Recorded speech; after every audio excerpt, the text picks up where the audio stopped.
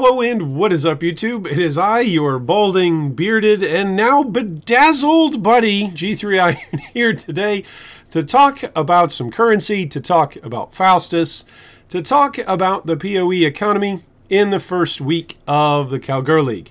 Now, what we're going to talk about here today, and the reason why I'm wearing such a silly bedazzled hat, is we're going to talk about currency.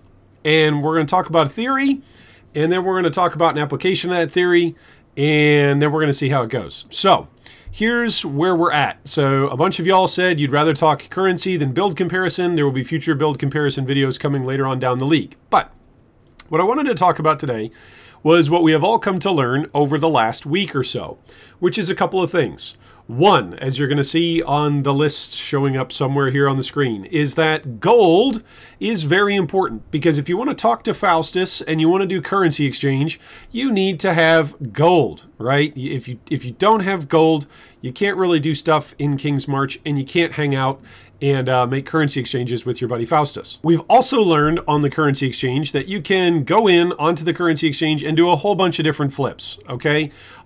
Earlier, before the league launched, there were a few of you, not many of you, but there were some who were vocal, who said, hey, I'm super duper upset because an auction house means you can't just hideout warrior anymore.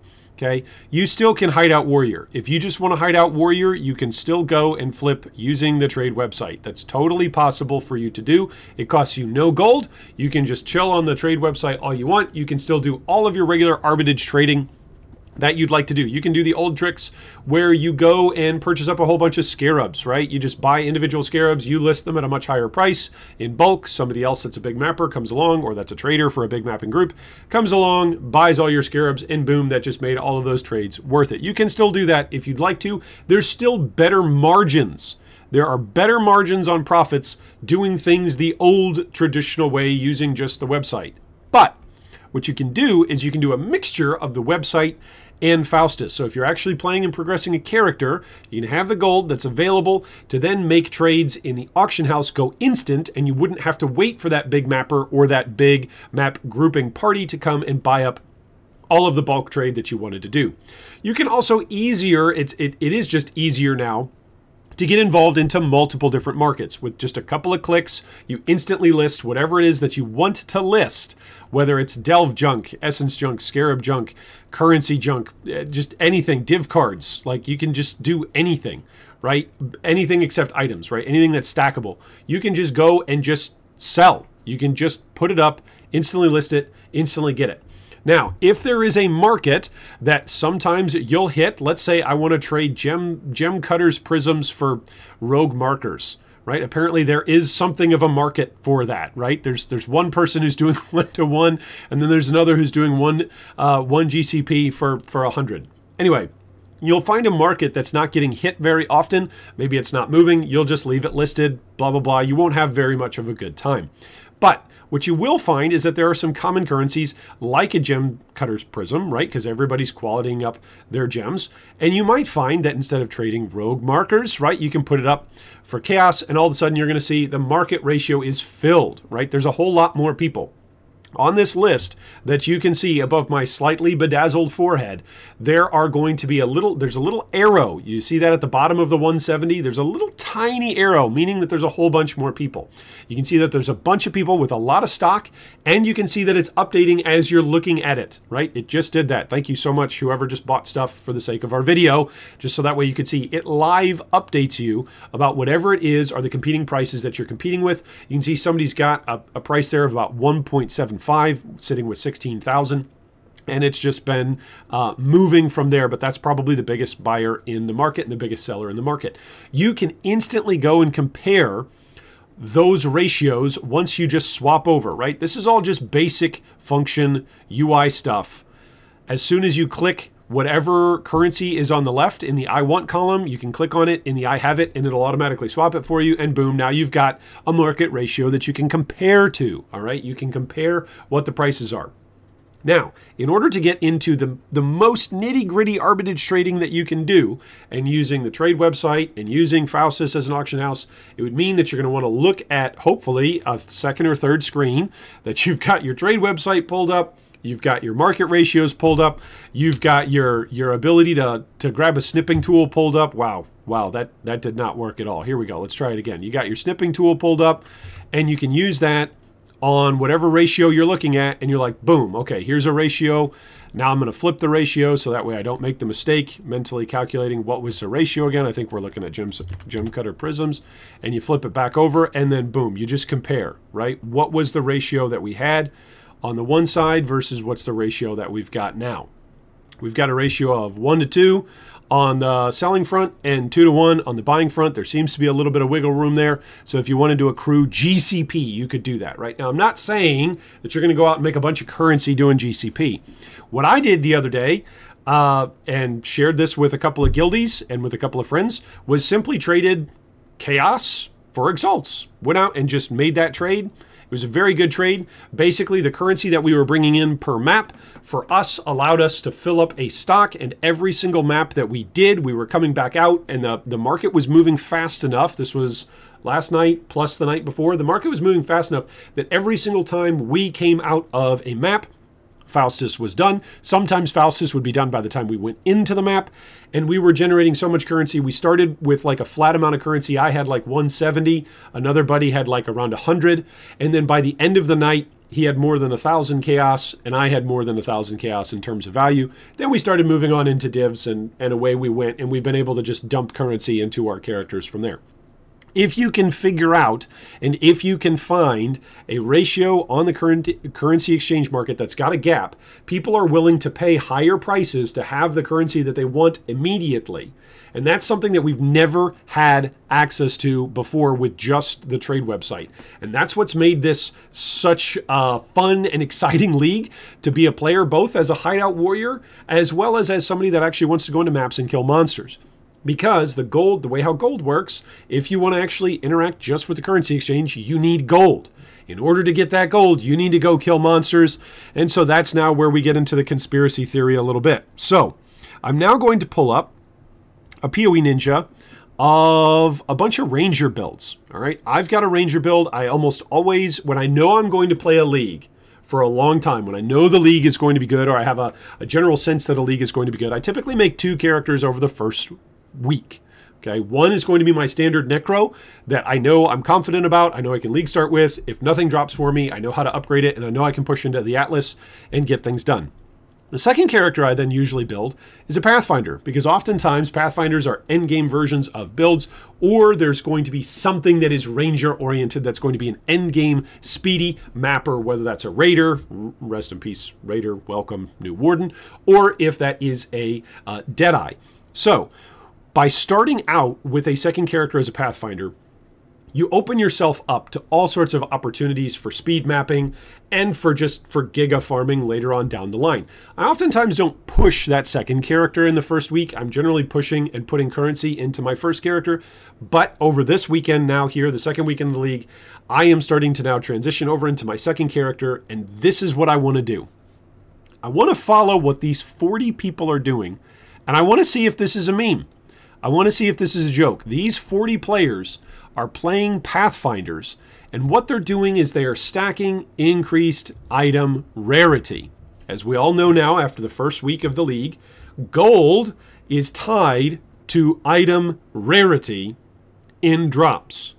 So if I've got 1 billion item rarity, well, hopefully that means more gold drops from a particular map. That means that if I've got more gold, I can interact more with King's March, and I can interact more with Faustus over here on the currency exchange market. It means I can do larger quantities of trades. It means that I don't have to look for such narrow ratios in order to still make massive volumes, a massive amount of volume of currency per flip or per trade. Because gold is the sink and gold is the choke point for this league. So what we've got here is a list of 40 characters who are all using, what is it called? Andivarius, right? But if you look up characters who are using just Divination Distillate, and then you go from there on Pathfinder, right, you're going to see there's overlap here. There's 40 characters who are really trying to min-max the heck out of their item quantity at the moment. Now, the number of characters, 40, runs from about, what is it, level 100 all the way down to level 12. right, in terms of the total number of characters that are showing here, but we're only going down to level 87. The things that you're going to see in common here: Greed's Embrace, chess piece, which gives a whole bunch of item rarity. Orices, or Orces, right? Whole bunch of item rarity. You're going to have Divination Distillate, whole bunch of item rarity. You're going to double wear Andivarius, whole bunch of item rarity. You're going to wear rare helmets that have a whole bunch of item rarity. You can see it right behind me. I'm starting to stack up on these items as well. You're going to see a String of Servitude that has a whole bunch of item rarity on it. So I want to show you what one of these characters looks like. This is GenerateTheDream. You can look all this up on POB for yourself on PoE Ninja, and then you can import it into your POB if you want. These characters all look absolutely silly when you look at their stats, right? Their life totals are 1 because they're going CI, and many of them also have low ES totals because they don't care if they die. They're not playing these characters at this point for levels. Some of the lower level ones, you can see characters are still caring about getting XP. So if you want to play this in a format where you don't die and where you're still getting a little bit of XP, you can do that. But this is a way for you to generate currency for trading on the currency auction house in order to make more currency for your other characters, right? So you need to generate gold. Gold is capped or gated or influenced by item rarity. You can stack item rarity, and then you can go as fast as you can. And the reason why you want to do a Pathfinder is for all of the juice that you're going to get off of using your flasks. So when we come over and we look at GenerateTheDream, you see he's running 3 gold flasks. He's also running an overflowing chalice. The interaction there is, of course, while you're using your overflowing chalice, you gain no charges during the effect of any overflowing chalice, but you get 81% increased charges gained by other flasks during this effect. So essentially, you're going to ping pong those back and forth, and then the Divination Distillate is going to give you 50% increased rarity of items found, along with your gold flasks that are also giving you a bunch of increased rarity of items found while the flask is still up. The jewels, it just seems like are filling out defensive items for jewels, but then it looks like this massive circular wheel that just looks like an absolute meme. It looks like an absolute meme. It looks like a joke. The keystones all look like a joke. The whole character looks like a joke, right? But what if it's not? What if you could go into low tier maps with, I don't know, how much item quantity? What if I told you 700, or I'm sorry, not item quantity, item rarity. What if I told you went into a map, as this character does, with 739 item rarity, and you hit a monster that's scheduled to drop gold? What happens? I don't know. I want to find out what it looks like on my screen, and then I want to show it and bring it to you to your screens. So I'm going to mess around and play with this. I've got my my Ranger, my Pathfinder. It's getting set up. I've got to go through and complete some more labs. I've got to get some more levels. But then I'm going to take a look. I'm going to buy up all of this various silly gear, and I'm going to test it out. I'm going to probably do some map testing like what we used to do, run 100 maps with this, run 100 instances of that, run it with the different gear, and just see how much gold actually gets generated, if it's worth it, if it's just a waste of time. That's what I'm going to do.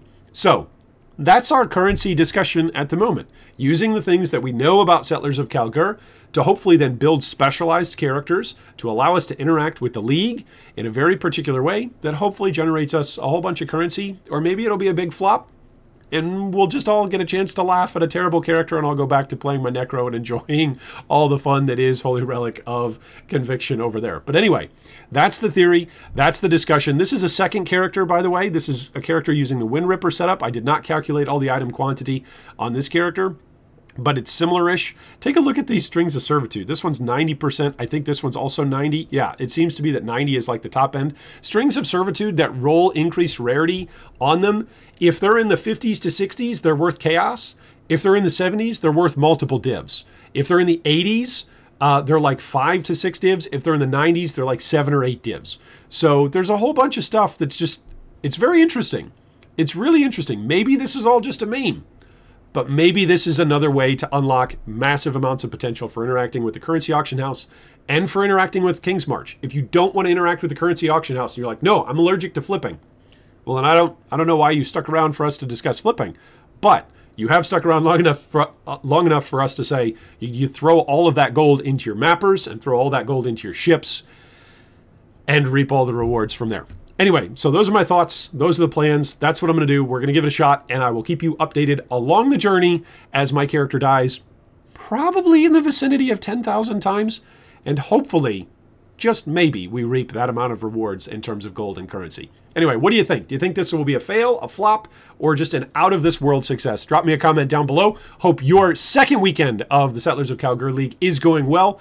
I'm having a blast, and I hope, as always, the ongoing Settlers of Kalgur League is the league. A Mirror of Kalandra drops for you. Thanks for watching that video. If you'd like more information on any of our discussion points today, you can see them down below in the video description. If you'd also like to join our Discord or support our Patreon, you can do so with the links down below. Thanks again, and big shout out to all of our Patreon supporters.